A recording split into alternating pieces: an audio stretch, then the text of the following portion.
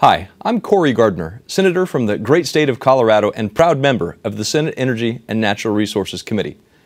Coloradans understand that energy and natural resources are not small issues. Energy lights our homes, moves our cars, and powers our manufacturing.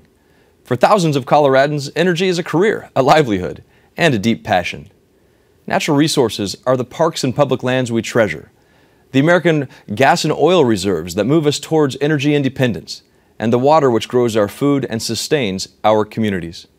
Coloradans are used to energy being a part of daily life. We produce the clean natural gas that's driving so much of our economy while keeping our environment pristine. And we're also on the cutting edge of renewable technology, from the National Renewable Energy Laboratory in Golden to the factories across our state producing wind turbines. In fact, Colorado leads all other states for jobs related to wind energy manufacturing. And Coloradans are especially protective of our public lands because for us, parks and public lands aren't just a place you visit every once in a while. They're our commutes to work, where we graze our cattle, where we take our kids to learn about nature, and a place where so many of us have our most cherished memories made. That's my focus as a member of the committee, making sure that we can unleash the innovative and entrepreneurial spirit of hardworking Coloradans while preserving the wide-open spaces that represent Colorado's deepest passions.